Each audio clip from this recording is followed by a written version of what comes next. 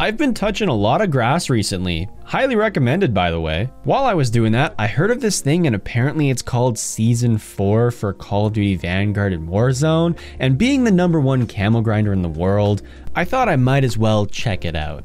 I got in the grind set mindset and I got the Marko 5 Atomic. Now this gun's a lot of fun to use. Some would say it's a great gun. I would call it fantastic. Every time I say a gun is good or bad, everyone says the exact opposite.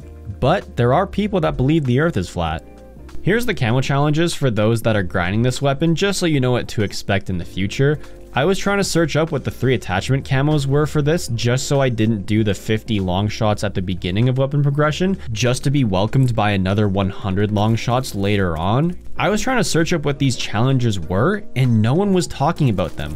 All I found was, this is the Marko 5 meta weapon class you should be running in Warzone. No one shares the camo challenges anymore, and you would especially think that me as the camo grind guy, I would be sharing them. I don't know why I haven't been doing it, but as a wise man once said, there's been a severe lapse in my judgment. I don't know why I ever stopped doing that. We're doing it again. One thing that happens every time a new DLC weapon comes out in Vanguard, I always forget that there's some camo challenge that doesn't work properly. For the Marko 5, it's the 100 kills while moving challenge you unlock at weapon level 60. It is only tracking in Warzone at the moment. It will eventually get fixed and will work in Vanguard as intended, but for now you can only unlock it in Warzone.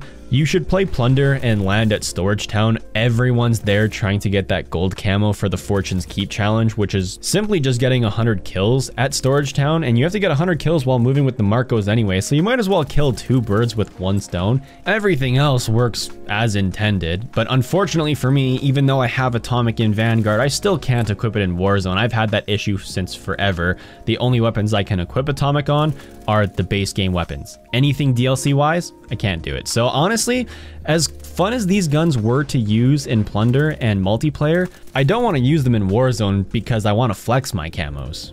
I did also drop a V2 with these bad boys. I unlocked Atomic in the Sweaty Das Shipment, whatever you call it, 24/7 playlist.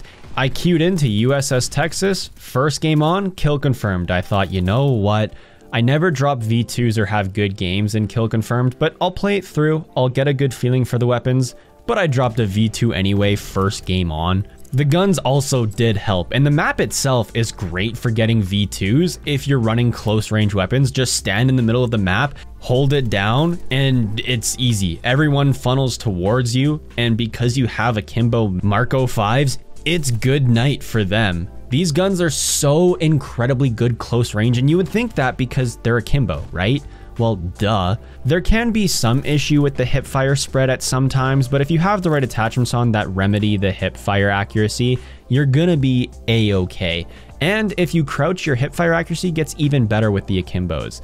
I spent a little time with the standard Marko 5, and it's not the most impressive SMG out there. It's a middle of the pack SMG. It's not good, it's not bad, it's just there. Equipping Akimbo as a proficiency just takes it to that next level where you're going to dominate. And if you're being stupid and thinking you're gonna win long-range gunfights with an Akimbo SMG, you're simply just wrong. This gun really shines in those close range maps that have a lot of cover, like USS Texas. If you're on Red Star or Oasis, which are wide open maps, you're gonna be getting lasered by everyone that has an assault rifle. I wanna see more guns like this, not necessarily the Marko 5, but the Akimbo SMG. The last time I can think of anything like this happening is Modern Warfare 2 or Black Ops 1. It's refreshing to get weapons like this. We also recently got the underwater SMG, the nail gun, the throwable axe. Exciting weapons like that are amazing to use. We're all bored of getting these generic DLC weapons, so it's really exciting when they add something new and fresh. It was the same thing with the crossbow in Modern Warfare 2019. It was, whoa, here's a weapon that's not super convenient and that's fun to use. I want to see that return, and hopefully they do that with Modern Warfare 2. Speaking of MW2, I'm so excited for a new camo grind. Every new season we get to grind a mastery camo on a few new weapons. It's not a lot, but it's at least something to do. But it feels like such a tease that we don't get another new grind. Not that we would get a new Damascus camo every single season, that would be a little bit overkill. I've been really wanting a new camo grind where I can just look at my monitor for 8 hours straight so my eyes melt. I know with Modern Warfare 2, I'm gonna love the camo grind, whether that's like a Damascus exclusion zone, whatever they're gonna call that camo. You know I'm going to sit there and rot my brain grinding that out. I've been so bored and felt like there's been nothing to do to where I've gone outside. Like, what is that about? Who wants to do that when you can just sit and play video games all day? All I have to do now in Season 4 is finish the Fortune's Keep challenges, which I already have a decent amount of progression on, finish the LMG that you guys will see tomorrow, and that's it. Then we wait for Season 5. Gamersubs also has a bunch of new flavors that they just released for their summer collection. Use code WILD.